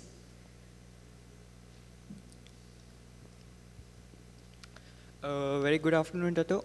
I'm Shoban from Faculty of Engineering Technology. Okay, first of all, it's not really a question, it's just like seeking for some advice from you. We actually engineers here in general. So, as a fundamental idea that getting involved in entrepreneurship, we have the course entrepreneurship in UTHM here, which is very good so that it become some basic ideas so that we can explore the markets in the future. So I really seek for your word of wisdom for the engineers here to step into the field of entrepreneurship. That's all. Yeah, you're calling everyone to also open their minds to explore the path of entrepreneurship, right? Yeah, this is what the whole series of talks are meant to be. Yeah. It's to arouse the interest, because quite often people think about when I study, I want to go out there and work, which is good, right? And have a stable life, and that's it, and retire. It is quite common to have this thinking, which is a necessary and also good thinking, right? A lot of people have the fear to start a business, to be an entrepreneur. So we want to open this option open this option in your mind that to be an entrepreneur is also a good option. It's different option, all right? Getting a good job is a good option. Again, it's a different option. Now, this one I use the word different because it will be a different path. And it's got its challenges, it's got its opportunities, it's got its excitement, it's got its hardship, that's for sure. Even if work is the same thing. You want to be able to get to a level of significant, what they call that, position. There are also a lot of hard work, a lot of dedication, a lot of knowledge, a lot of learning, a lot of management of your own self and others. So there are equally, a lot of effort as well, right? So you can choose either path. Yeah. Yeah. Okay, this is lunchtime, 12:30. Right? Is there any question? Yeah. Okay, Dr. Go. Dato, one more question is, what strategy does a startup company to attract angel investor and later the venture capital to invest in the company? It's a funding question, right? Usually investor, whoever they want to invest in the company of a startup, right? They really want to see that, first of all, this company has got a good team of people. Good team, it doesn't mean that everyone must have PhD only. Of course, a PhD will help. Good team means good energy, strong motivation. The team comprise complementary skills. So first is to look at the people, because startup means it will be subject to a lot of obstacles that the people need to overcome. So only the team could then find ways to overcome that. If the team is like, not so motivated and all this, so usually the investors will be very worried to put any money, right? So the team, the motivation, the competency, the teamwork, especially the team who know each other for a long time. If you say, oh, I need a finance manager, so I go to the street and find, how to do the accounts, I'll be my finance manager. You have not even learned how to work together, no rapport, no trust and all this. The team is very loose. Chances that it can break easily. So usually they want to find whether, how long do you know each other? What brings you together? Why do you want to start this business? It's the people aspect, that's one. Then secondly, the competency that can lead to the ideas. Behind the ideas will be the products and solutions that can solve certain problem, and that, how big is a problem? That it has a certain scalability. If the problem is a big global problem, then you have big global opportunity, then it becomes scalable. So the competency that can address a scalable market is also very important. So I think these are some of the important factors to consider. Yeah. All right? Right. Thank you. If there is no more question, yeah. Right? Yeah.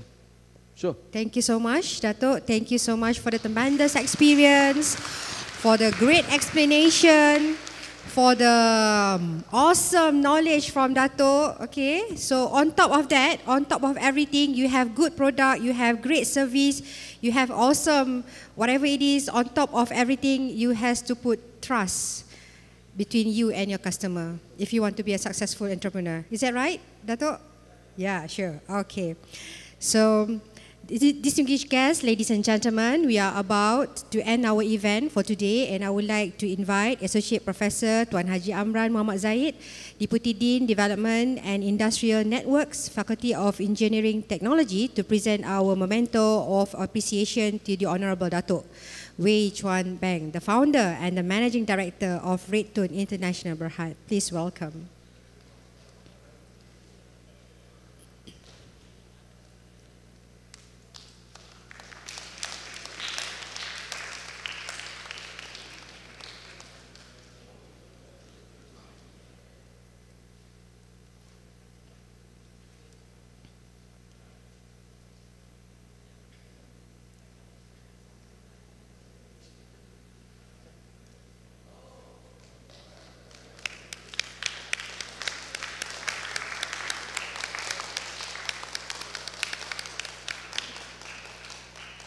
Thank you so much, Tuan Haji Amran, and also thank you so much, Dato.